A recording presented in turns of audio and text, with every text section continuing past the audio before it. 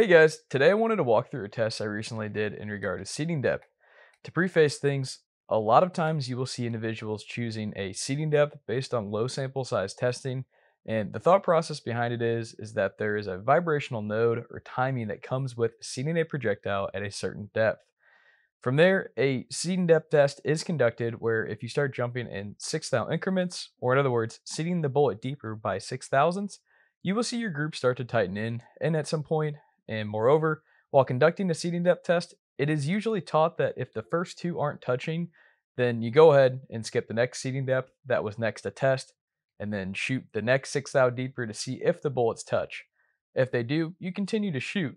However, there is a lot of questions I have with this as it does not align with the topic of true dispersion of groups, as seating depth tests usually aren't retested in great length after picking a predetermined depth or even a bad depth with large sample sizes, and can commonly get confused with being statistically significant. What I mean by that is even if a group appears to be bad with two shots, doesn't mean that that group can't close up by firing more rounds at that specific seating depth at multiple targets. The same can be had with shooting a very good group. That group, if retested multiple times, can open up just as easily and turn into a bad group, then back to a good group, and vice versa. This is true dispersion. So, if we are conducting a seating depth test merely based on low sample size testing, as in shooting a few rounds per seating depth, and one group appears to look the best, this does not mean that we'll always produce the same group size. Same thing with a supposed bad seating depth. It can just as easily turn into a good group with higher sample size testing. Further, let's take this target as an example and say this is a seating depth test. You can see groups get really tight at some points and open up, just like when doing an actual seating depth test. If we are following the seating depth or timing methodology, we would pick the two smallest groups with the best SD. However, as soon as we remove the title seating depth, this is what your target will look like when shooting the same seating depth that we have believed to be the best, to verify when you truly test for real dispersion. You can see that it looks identical to that of the seating depth test. Ultimately, this is why I wanted to test the timing and seating depth method from previously observed results. Moreover, to see if the ideology would truly hold up under real world testing and by shooting large sample sizes like 200 rounds, similar to a match setting. Now, to keep this in mind, the rifle recoils first, then the projectile exits second. Consider a bench rest gun that weighs 30 pounds, that shoots a super low recoiling round. This inherently is going to be a more precise shooting rifle in most shooters' hands than a rifle that weighs 4 pounds and shoots a super heavy recoiling round. This is because the rifle recoils first and then the projectile exits second. To put in perspective how good of shooters you all are, you have to keep less than 16 thousandths of angular dispersion at the muzzle just to keep a 1 MOA group. So, having all of that said, and being lucky enough to be mentored and shown some neat things on the internal ballistic side on what leads to the precision of a rifle system for work, I wanted to see what it would be like with the shooter behind the rifle as well, and test a hybrid style projectile and do a modified test of what Brian Litz has done.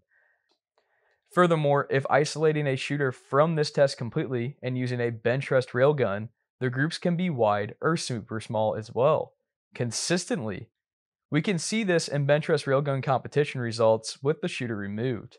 However, that is due to entirely different factors other than what is believed to be a vibrational node that will be discussed in a few months, maybe a year, that we will get to show you, hopefully on the component side of internal ballistics, than if a shooter was on the rifle as well.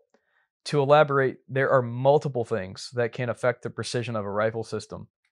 While some things can be controlled, some cannot be fixed on the reloading bench, but rather at the manufacturer, and lead us to believe that seeing a result physically is caused by a single variable change on the reloading bench. For example, like just changing seating depth to try to squeeze in our groups.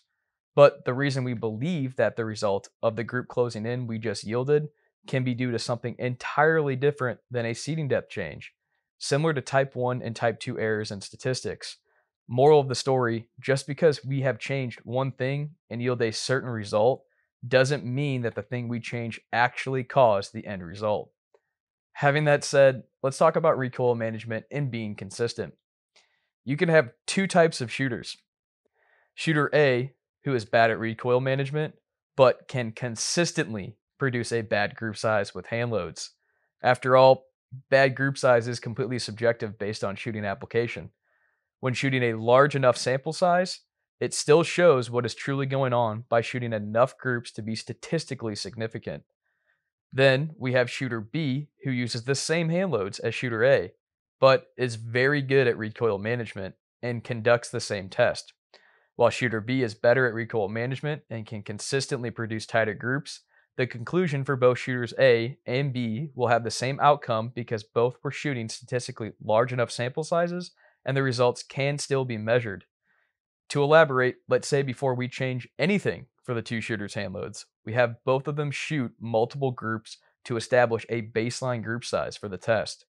Shooter A, who is bad at recoil management, is consistently grouping 1 MOA on average when shooting 63 shot groups. Shooter B, who is better at recoil management, is constantly grouping 1/2 MOA on average when shooting 63 shot groups as well. Then we change one variable on the bench with our hand loads to see if we can statistically observe a change, and shooter A goes from a baseline control of 1 MOA on average to, let's say, 3/4 MOA. And shooter B, who is better at recoil management, goes from 1/2 MOA on average to 1/4 MOA.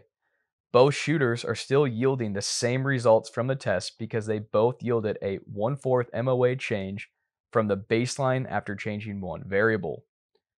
But can we factually say that one variable that we changed truly caused the outcome for the test? Not necessarily. For example, if we change seating depth, is it truly the timing that is squeezing in our groups? Or is it actually something entirely different that yielded those results that one may not understand? This is type 1 and type 2 errors in statistics. For an example, you go to the doctor to get tested for an illness. There's two errors that could occur.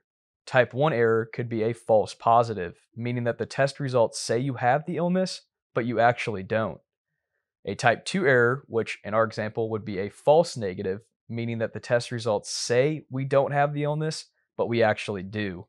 All in all, things can be very misleading. Now, let's finally get down to the results. I have failed to prove that seating depth matters with the hybrid style projectiles. So let's talk about how this test was conducted. The first thing I did was load up rounds in 6,000 seating depths increments for 4 different groups. What I mean by that is I loaded up rounds with 6,000s, 12,000s, 18,000s, and 24,000 seating depths from the seating depth I usually shoot. Before we began, I separated all 4 seating depths behind my shooting position into 4 different sections and had someone pick randomly from each pile 3 rounds specifically of one seating depth and give them to me to shoot, so I did not know what seating depth I was firing to eliminate any bias. This also allowed me to shoot all 4 seating depths round robin style in a different order to account for carbon buildup and barrel heat. While I was shooting, I did not want to break position either, so I had her hand me the rounds. Every single round was recorded and ended up being 190 rounds with an 8.4 SD total out of the 190 rounds in a row recorded. With a magneto, I just learned this the other day. Unfortunately, after shooting 200 rounds and not realizing this, once you get to 99 shots, you have to reset it so it continues to record. Otherwise, it will override your 99th shot with the next follow-up round shot down range. Like again, I had to reconduct this test twice to get accurate data, which really sucked. But regardless, this is a load that I have tested throughout the barrel's life, and on any given day, I can confidently say it maintains a 6 to 8 SD with 90 rounds. But I have never shot this load with 190 rounds in a row recorded, so I was pretty happy. The reason I did not shoot a full 200 rounds was that I completely cleaned the barrel of all carbon fouling and used the first 10 to get the barrel back to a good condition. The first 10 rounds seem to be always erratic in regard to velocity and need some foulings to get things settled in. Now, let's get to look at the data. For those who do not know, a regression in statistics works in a way that allows you to look at all of the ways that could possibly influence an outcome. Then it determines the magnitude and significance of each. In other words, regression analysis is a set of statistical methods used for the estimation of relationships between a dependent variable and one or more independent variables.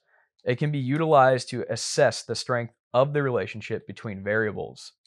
So, when you do a regression of average velocity versus group size from my data, the p-value is 0.06, which could easily be argued to be significant just on a 94% level instead of a 95%. Then just the seeding depth p-value is 0.33. So I'd say that's pretty insignificant.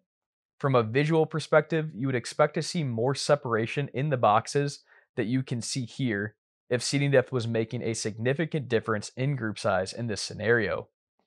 If you regress both against group size at the same time, seeding depth goes to 0.87 and velocity to 0.12. This means my velocity is much more significant for group size than seeding depth was. When we look back at the velocity regression and seeding depth chart, we can see again that velocity had more of a statistical significance than seeding depth did in group size. However, we can see that even velocity itself is not super close to the trend line clustered. So something else is going on, which is where type 1 and type 2 errors in statistics come into play with other variables. I say this because even though velocity is not the most consistent, we can see that seeding depth itself is less statistically relevant than velocity for group size, which makes this even more important and apparent.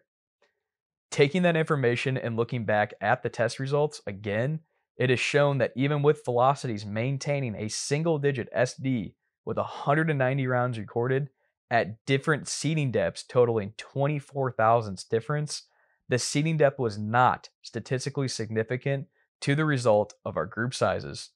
Shooting this rifle mainly on target for the entirety of its barrel life, with the exception of when the barrel was in its infancy stages, remained very consistent in group sizes, even with velocities changing from 2860 to 2820 feet per second because of environmental and barrel wear conditions. In regard to timing, this shouldn't be happening according to the ideology with changes to velocities. Otherwise, the velocity variations would be changing the bullet exit time and result in statistically worse groups. It could be argued that since the velocities were so consistent over the entirety of this test, that it contributed to the barrel timing. However, this isn't the case. Take, for example, two cars. Car 1 is going 100 miles per hour, and car 2 is also going 100 miles per hour. If car 1 has a 20-foot lead on car 2, that means car 1 will hit the finish line before car 2. The same applies to seeding depth.